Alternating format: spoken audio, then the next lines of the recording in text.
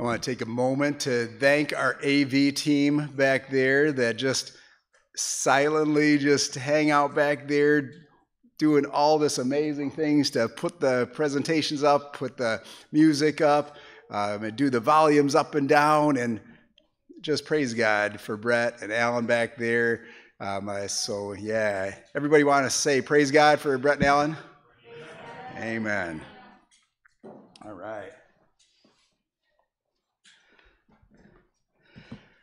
Well, this Sabbath, I was praying, and we were doing this series on Revelation 13 and 14 and three angel messages and all this stuff, but God put Thanksgiving on my heart because, I don't know, last Thursday was Thanksgiving, and I was just praying about that, and I was like, wow, it just seems like we need to talk about Thanksgiving. And so how many of you are thankful to God for something, anything? Amen. Well, this week, I just had, I was listening to the radio, Christian radio, and I heard a lady, she's got a program called In the Marketplace, or In the Market, with Janet Parshall. I don't know if anybody heard of that, but she's a Christian lady and just has a lot of people she interviews all the time. And boy, she was interviewing this guy, and all of a sudden I'm like, I know that guy. His name's Louis Giglio. Anybody heard of him? Louis Giglio? And so just for Sabbath school, I just... the girls cracked me up because we were talking about his last name too in Sabbath school over there, and I was telling them about him, and we watched a little video about him called How Great Is Our God. And within that little video, and if you haven't watched that, I encourage you to watch that, How Great Is Our God by Louis Giglio. And in there he talks about, in comparison to the universe and just 4 planets basically, what was the largest planet? Mufisi or something star? Something, the big dog star he called it, but it was something Musifi, and huge star, and he correlates it to if our Earth was a golf ball, here's how big these stars, these 4 stars would be. And the star that's in our galaxy is the sun, and comparing the golf ball to us, the sun would be 16 feet across, and if you put 16 feet up here, and then you held the golf ball to that humongous ball 16 feet in diameter, that's our Earth. And that's just our sun. What? And then he's got to memorize this. He's got all these numbers in his head. He tells about how many golf balls of Earth could fit in our sun. And it's a lot of golf balls.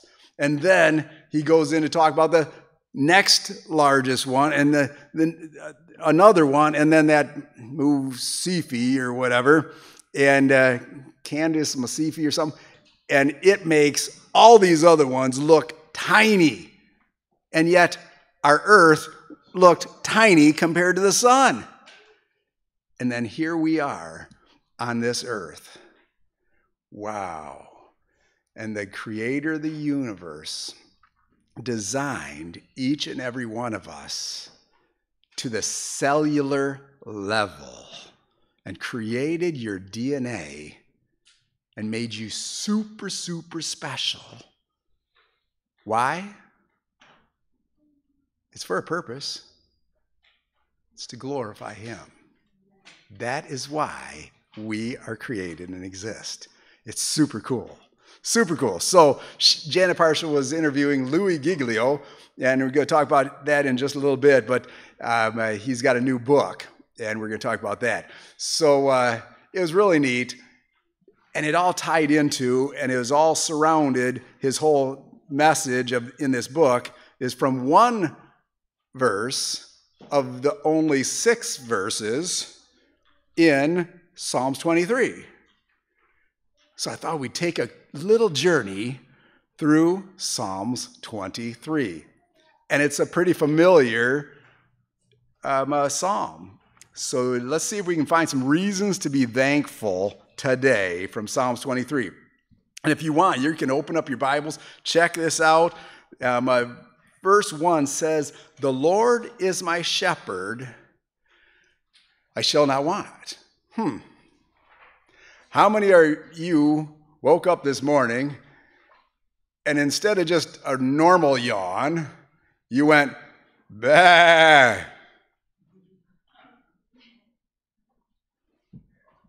I don't hear anybody.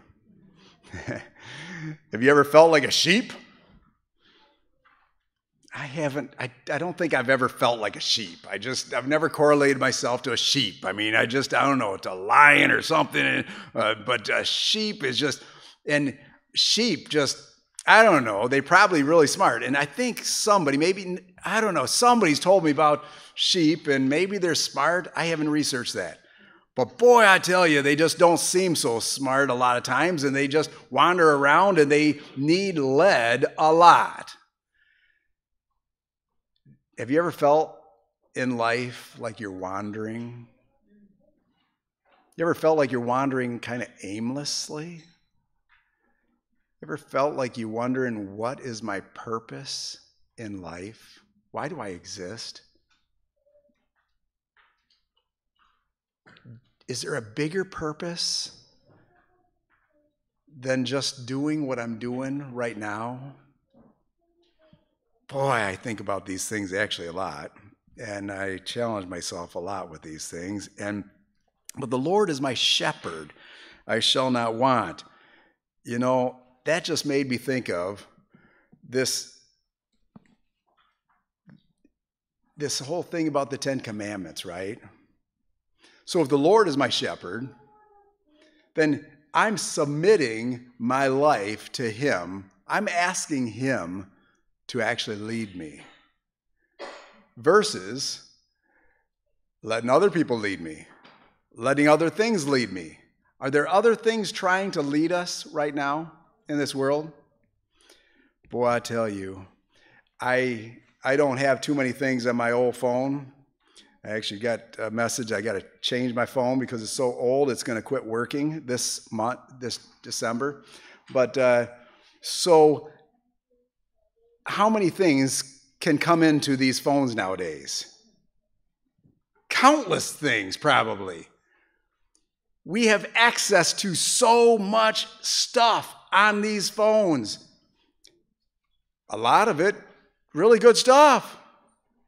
A lot of it, I'm not sure. And a lot of it, really bad stuff. And everything in between. And boy, if you haven't researched and stuff about the media and movies and all this stuff, and the United States even had this thing they passed a long time ago to actually use, there was a program to use the media and all this stuff to shape society's views. And it was a powerful program. I wish I'd looked that up and put that on here, and it was very intentional. And then they supposedly, I don't know what year, they did away with it. And they're not doing that anymore. I don't know what you think about that. I got my thoughts. So the media, to movies, to everything we're getting inundated with is trying to shape us and direct us. And then you got the Lord. And He's wanting to be our shepherd. And He's wanting us to be led by Him. And He's not going to force us. He's not going to knock you over the head with his staff and say, like my dad used to say a lot, knucklehead. He didn't say that to me a lot, but a lot of other things. So that it makes me think of God's commandments, because the Lord is my shepherd. The other alternative, that besides everything else trying to be our shepherd, There's a quote that says, the greatest battle every man or woman will ever fight is a battle over self. We have a struggle of struggles going on constantly. We are constantly wanting to do what we want to do. One of the most famous Satanists, Aleister Crowley, had a famous saying, do as thou wilt. And boy, do you ever see that being talked and promoted through almost everything besides God. Do as thou wilt. Where did that originally come from? I believe Satan himself. And he told the angels of heaven, and he got a whole 1/3 of them to side with him, and sure enough, they decided to try out that theory, do as thou wilt. But Exodus, it talks about, and if we go to, where's those 10 commandments found? Exodus what? 20. So Exodus 20, God gets pretty specific here. And it says here, and God spake all these words, saying, I am the Lord thy God. That right away takes us out of the picture. We're not God. My dad, that was in the Church of Scientology, before he passed away, he was in that most of his life. He shocked me one time when we were in a discussion, and we had lots of discussions and debates over all this. And one time I was talking about how, you know what? Because they have 8 dynamics. Starting with the you dynamic or self dynamic, and then family and friends and all this stuff, and it grows bigger and bigger outside of your sphere of you. And then the 8th dynamic is the supreme being dynamic or the God dynamic. And Scientology basically says, we don't go there. We leave that up to you. If you're a Seventh-day Adventist, or if you're a Baptist or a Methodist or a Buddhist or a whatever you are, that's okay. We don't go there. That's up to you to decide and define. Figure that out.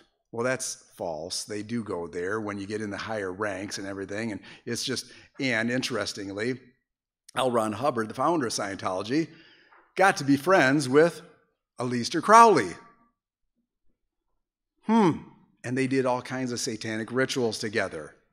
And then L. Ron Hubbard got all that given to him of Scientology. It's interesting. Well, it starts off in the 10 Commandments. I am the Lord thy God, which have brought thee out of the land of Egypt, out of the house of bondage. Thou shalt have no other gods before me. Thou shalt not make unto thee any graven image or any likeness of anything that is in heaven above or in earth beneath, or that is in the waters under the earth. And thou shalt not bow down thyself to them, nor serve them. For I, the Lord, thy God, am a jealous God, visiting the iniquities of the fathers upon the children unto the 3rd and 4th generations of them that hate me, and showing mercy unto thousands of them that, what?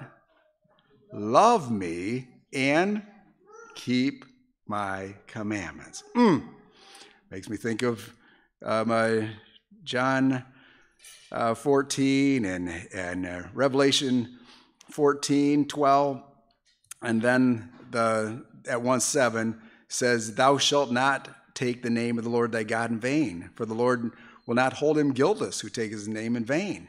So the Lord is my shepherd, I shall not want. This is putting those first 3 commandments in perspective here. We're making the Lord our God versus making us or anything else or anybody else our God. And we're asking the Lord to be our shepherd and him to lead us. And Matthew 6:32, let's run over there real quick. And Matthew, and this is a pretty neat passages here, where Matthew 6,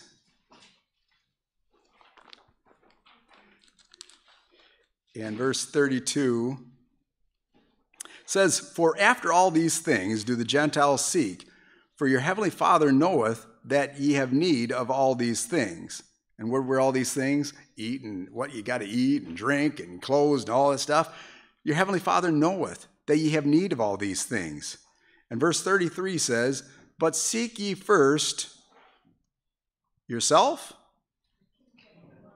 No, the kingdom of God and his righteousness.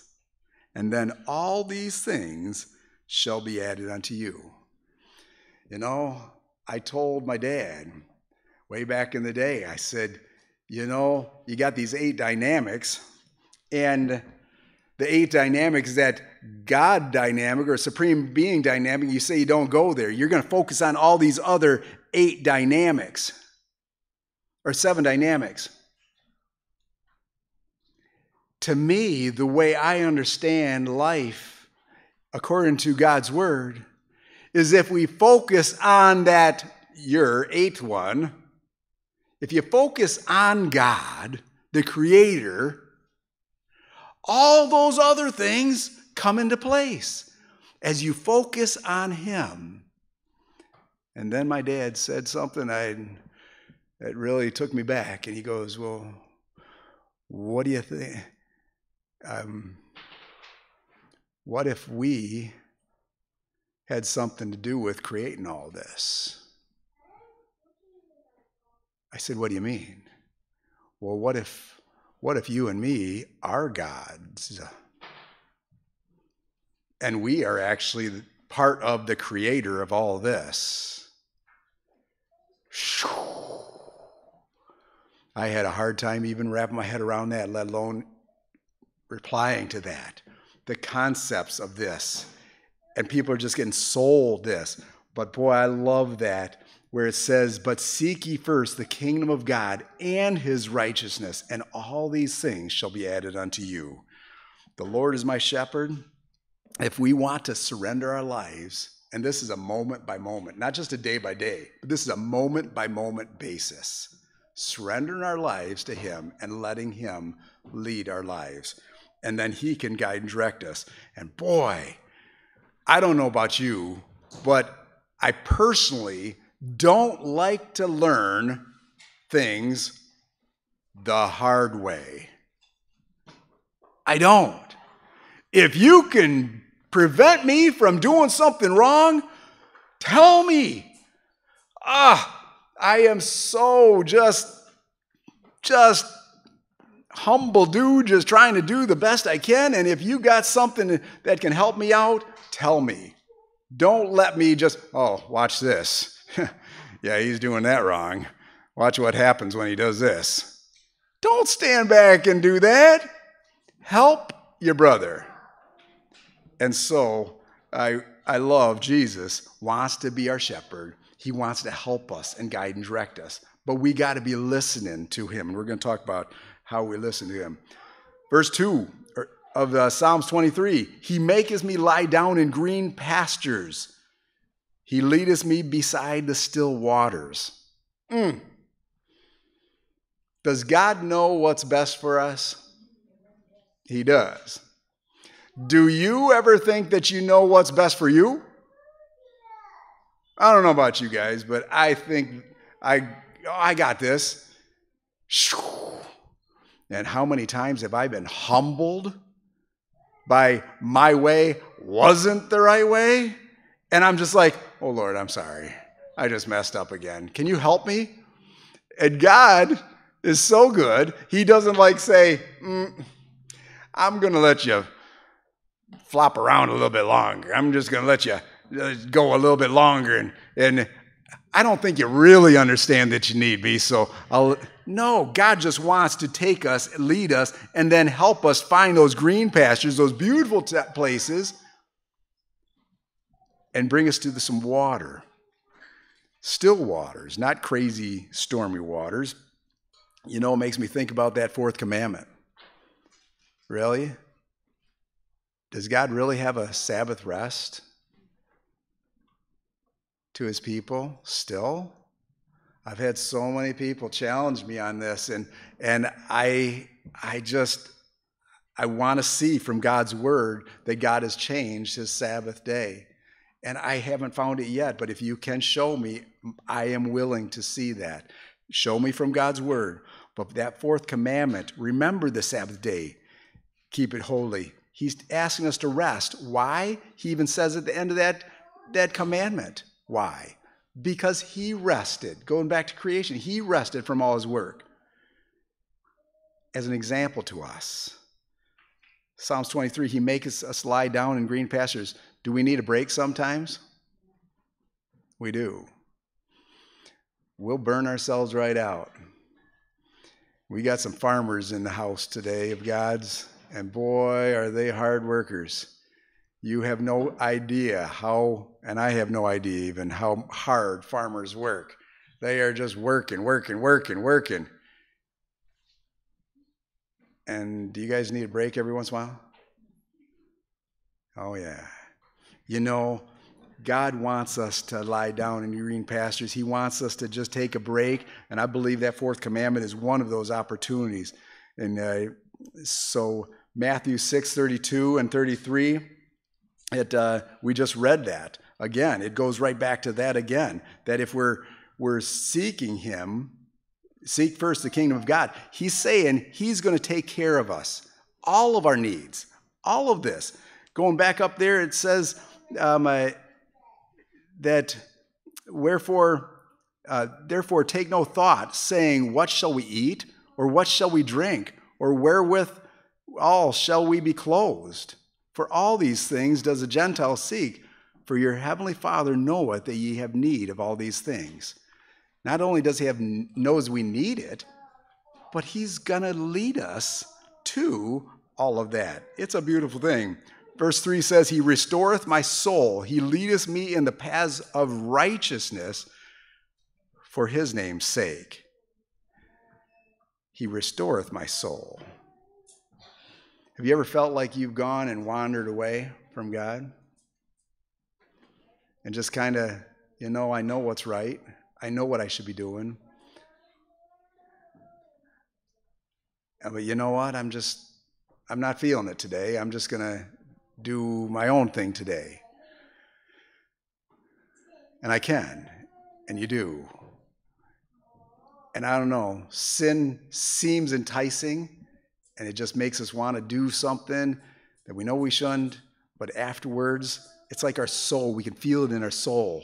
It wasn't right. And we feel bad for that. Psalms 23:3 says, he restoreth my soul. He leadeth me in the paths of righteousness for his name's sake. Proverbs 3:5 and 6. Any of you probably know that by heart.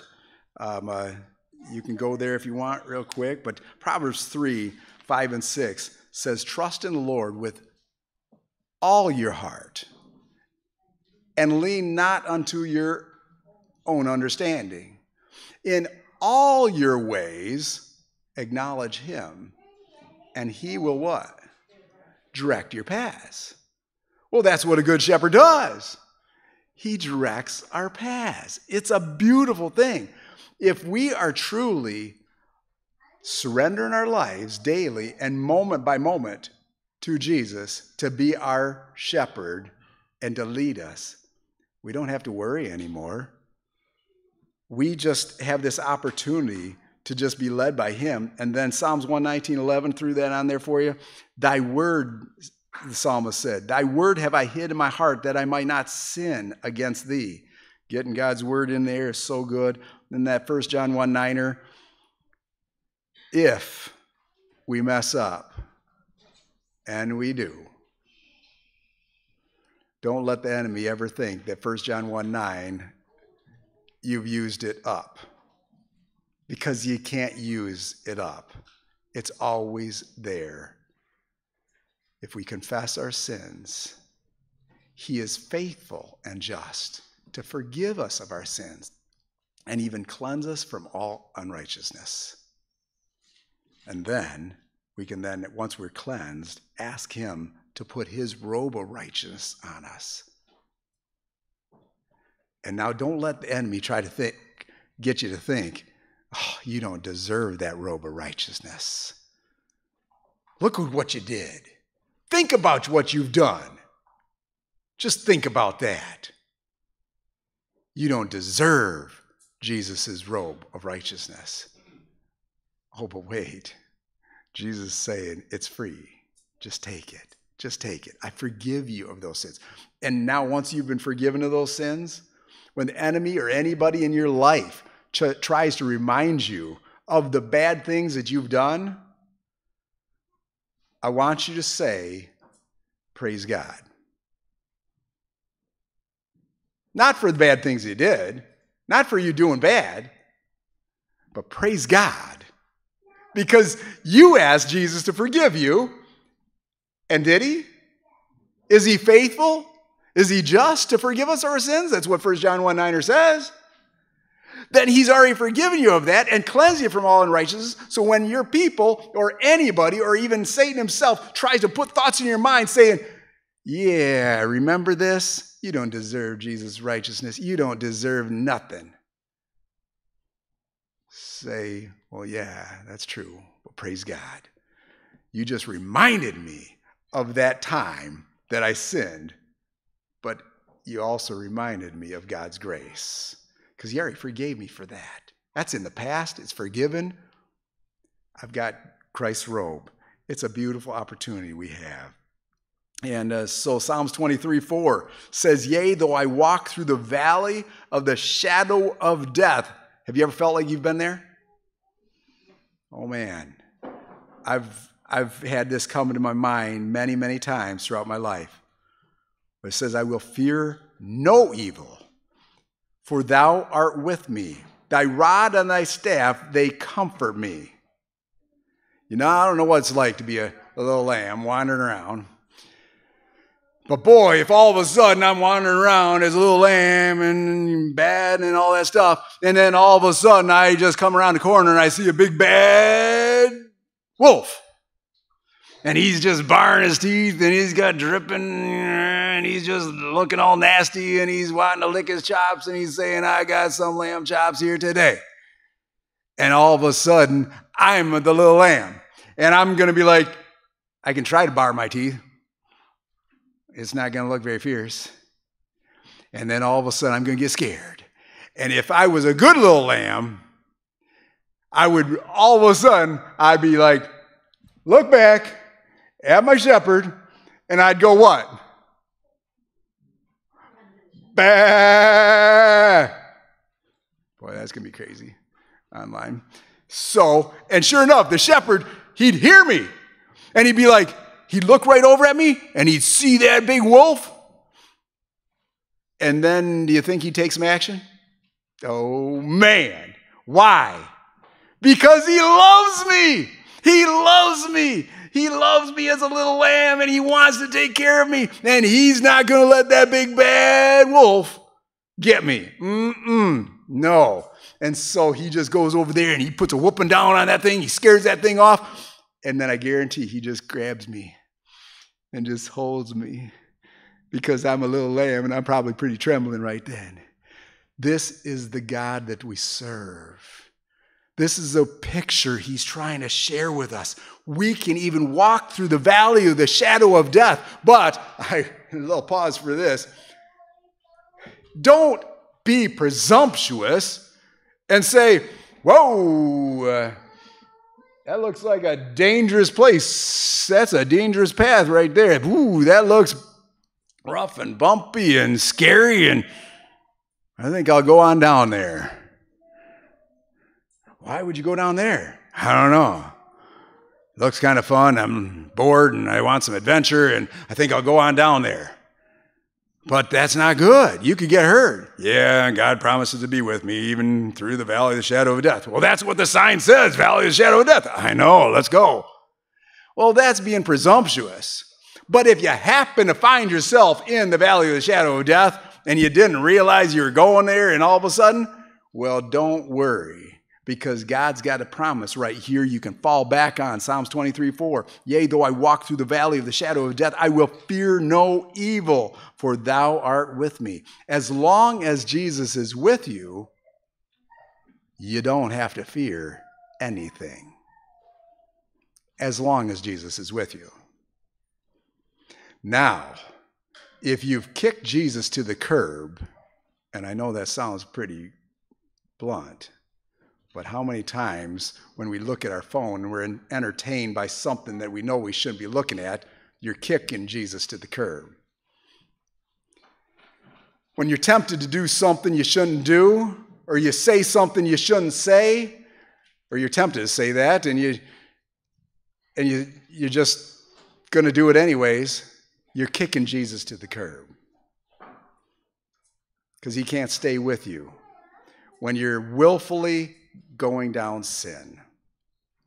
And so, but if Jesus is with you, we have nothing to fear. Thy rod and thy staff, they comfort me. Interesting. Matthew 8:23 and 27. I want to take you there real quick. Short sideline story. Let's go there. Matthew 8:23. Love this story. It's really short. Matthew 8:23, and the words of Jesus, we got to hear it right from him. Matthew 8:23. And when when Jesus was entered into the ship, his disciples followed him. And behold, there arose a great tempest in the sea, insomuch that the ship was covered with the waves. But where was Jesus? What was he doing? He was asleep. Wow. He was in the valley of the shadow of death, so to speak. Was he fearing? No. He was sleeping. He was not fearing so much. But he was asleep. Verse 25 says, and his disciples came to him and awoke him, saying, Lord, save us, we perish. And I guarantee in that moment, I can't wait to see the actual video of this scene right now. It is going to be crazy. We've read this and read this and read this probably. We've heard this story so many times. We have no idea how treacherously crazy, scared, and freaked out, and they were ready to literally die. They had done all in their entire power, I guarantee it, to bail and bail and bail and bail and do everything they could, and they were hardened, tough seamen that they knew how to do this, and they'd weathered so many storms, but this one was different. Why was it different?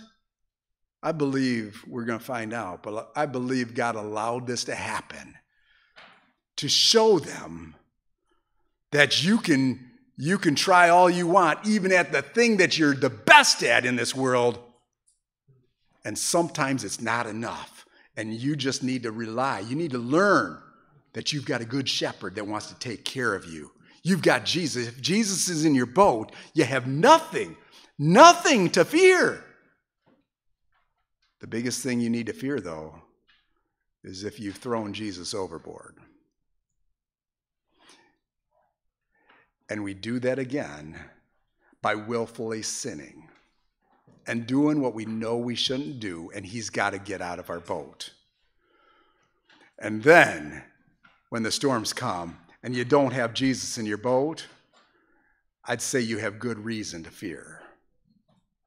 But these guys, they were scared to death, literally. They're just drenched in sweat. The waves are coming over, slapping them in the face.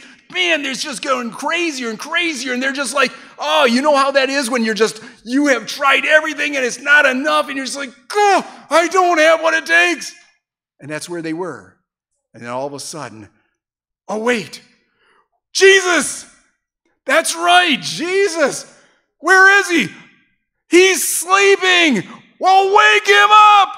And they woke him up, and Jesus. And let's see here. Let me get back there. And but we perish. And he said unto them, what? Get this. Why are ye fearful, O ye of little faith? The first things out of his mouth was, why are you fearful? You got me in your boat.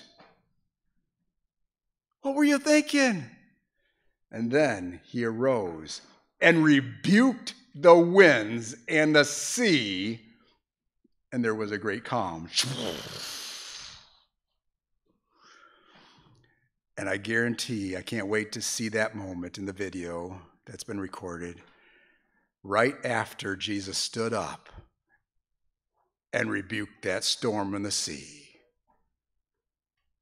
And it went shh. I think the only sounds you're going to hear at that moment is water drip, drip, from your face, from your hair, from your clothes. You're soaking wet. Drip, drip, drip, perfectly calm. And you're looking at Jesus standing up in your boat.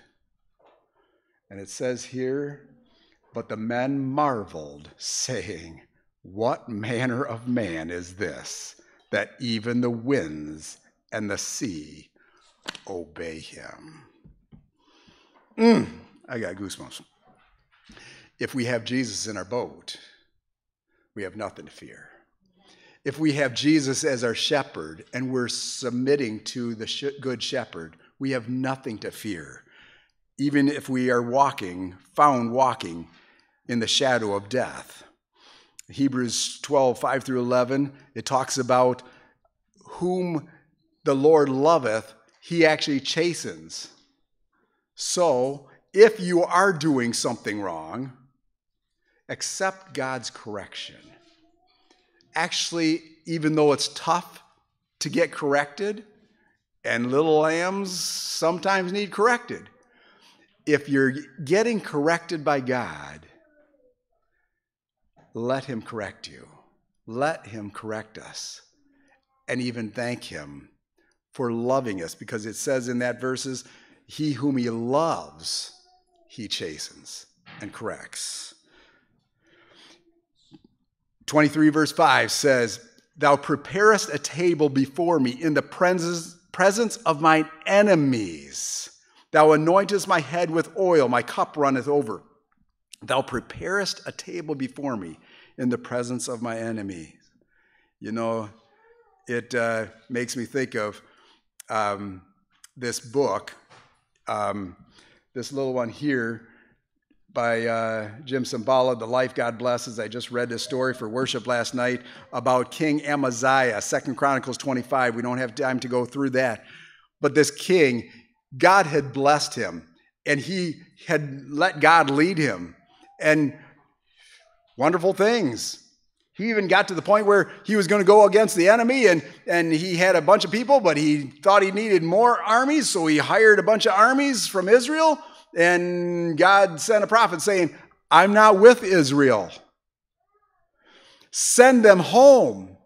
And then he said, but what about the tons of silver that I just gave them to hire them to help me? And the prophet said, don't worry about that, basically. God can bless you with way more than that. You know, I really believe, you know, it talks about Psalms 23:5 says, thou preparest a table before me in the presence of my enemies. Sometimes we can end up inviting the enemies to our table that God has prepared for us. And that's not a good thing. And the prophet said, God will not bless you. You can, if you keep them, God will not bless you, and you will fail in this war, this battle. You will fail. Even though you have way more men, troops, you're going to fail because God will not bless you. He cannot bless you because God is not with them. If you've got people in your life that are tearing you down, taking you down, it's a dangerous thing. We can be witnesses to them as God leads, but having them as close friends and consoling with them and sharing our problems with these people that are not of God and not filled with him and his Holy Spirit, you're only going to get some not good things taught to us It's not good. So, sure enough, the king went ahead, dismissed that army, and they were mad, and he went into the battle, and sure enough, he ended up winning that victory, a great victory. But then it ends very sad. He ended up, this awesome king that trusted in God, ended up taking the idols and gods, lower G, from the enemy that he just stomped and set them up as his gods, and he began to bow down and worship them. You've got to be kidding me. And the prophet came to him, what? You're bowing down and worshiping the gods of them that those gods are the wimpy gods, basically. They couldn't save them, and now you're bowing down. Craziness. Thou preparest a table before me in the presence of my enemies. How many times do we invite the enemies to our table, and we want to be in their presence, and we're asking God to still bless us? And so that makes me think of that book, Don't Give the Enemy a Seat at Your Table by Louis Giglio. New book he's got out, and that I listened to that little interview of him. It made me think of this. And he goes in depths of this. I haven't watched the whole series, and I haven't read the book, but I watched the first of his portion of his series here, and he's really talking about this, on how God blesses us in so many ways, but we got to be careful to not invite the enemy to our lives and our tables. And the enemy can come in so many ways nowadays, like never before, especially through our phones, through our computers, through your TVs, through all these different means. We have got to stop inviting the enemy into our lives and into our homes. And I want to challenge us on this note. Be praying and asking God, is there anything in my home that is like one of these gods that Amaziah brought back? Have I brought anything in my life and in my home that is not honoring you, Lord? If there is, show me what that is. And help me to get it out of my life and out of my home so that you can bless me. And 1 Samuel talks about how, the second part of that verse says, thou anointest my head with oil, my cup runneth over. In 1 Samuel 16, it talks about David being anointed with oil and receives the Holy Spirit. This is essential for us. We have to have God's Holy Spirit leading our lives. Jesus went up and he said, I have to go. And if I don't go, then the Holy Spirit won't come. So I have to go that the Holy Spirit may come and give you power. We need God's power to overcome all these temptations, all these things. And so in that same verses, it says that as David received the Holy Spirit, King Saul, the Holy Spirit, left him. So the Holy Spirit can actually leave you. We can't be grieving away the Holy Spirit. We need God's Holy Spirit in our lives. And Philippians 2:13 says, for it is God which worketh in you, both to will and to do of his good pleasure. That's what we need. As we close, I just want to read you just 3 quotes here about the Holy Spirit. And this is from a compilation called Ye Shall Receive Power by Ellen White. And it says, Christ has promised the gift of the Holy Spirit to his church, and the promise belongs to us as much as to the first disciples. If you thought they were a little bit on the wild side, receiving tongues of fire like the Holy Spirit just landed on them, well, we're supposed to be receiving this. But like every other promise, it is given on conditions. There are many who believe and profess to claim the Lord's promise. They talk about Christ and the Holy Spirit, yet receive no benefit. They do not surrender the soul to be guided and controlled by divine agencies. We cannot use the Holy Spirit. The Spirit is to use us. Through the Spirit, God works in his people to will and to do of his good pleasure. But many will not submit to this. They want to manage themselves. This is why they do not receive the heavenly gift. Ouch! Only to those who wait humbly upon God, who watch for his guidance and grace, is the Spirit given. Who wait humbly upon God, who watch for his guidance and his grace, that's who the Spirit is given. The power of God awaits their demand and reception. How many times have you demanded and opened yourself up to receive God's Holy Spirit? This promised blessing, claimed by faith, brings all other blessings in his train.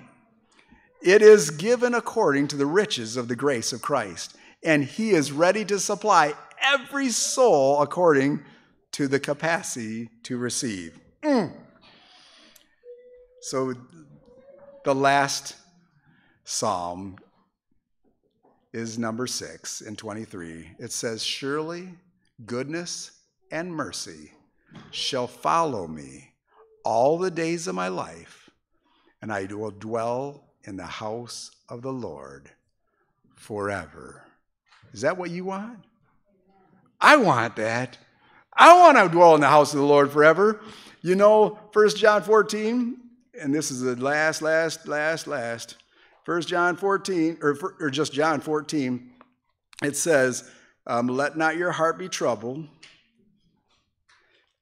John 14, "Let not your heart be troubled. Ye believe in God, believe also in me," Jesus says. "In my Father's house are many mansions. If it were not so, I would have told you. I go to prepare a place for you." Put your name there. I go, Jesus says, to prepare a place for you. Put your name there. "And if I go and prepare a place for you, I will come again and receive you," put your name there, "unto myself, that where I am, there ye," put your name there, "may be also." Oh, Heavenly Father, I want to praise you for this message. All through your scriptures, but Psalms 23, what a wonderful promises that you've given us. And you long, as a good shepherd, to lead us in the ways of righteousness, your ways of righteousness. And we're sorry for not wanting those so many times in our lives. We're sorry for asking you to step aside so many times. We're sorry for asking you to get out of our boat because we're taking this boat a different direction than what you want. We're so sorry for not wanting your righteousness, choosing rather filthy rags. Lord, please, once again, forgive our sins right here and right now. Cleanse us from all unrighteousness, based on the merits of Jesus' blood that you willingly laid down your life for us. Thank you, Lord. We have so much to be thankful for. Thank you for all that you've done for us, all that you're doing for us, even this moment, behind the scenes. Thank you so much for what you're going to do for us. We just want to surrender our lives right here and right now again to you. Please come into our lives. Be our good shepherd. Lead us, Lord, in your paths of righteousness. For your name's sake, I ask this in Jesus' name. Amen.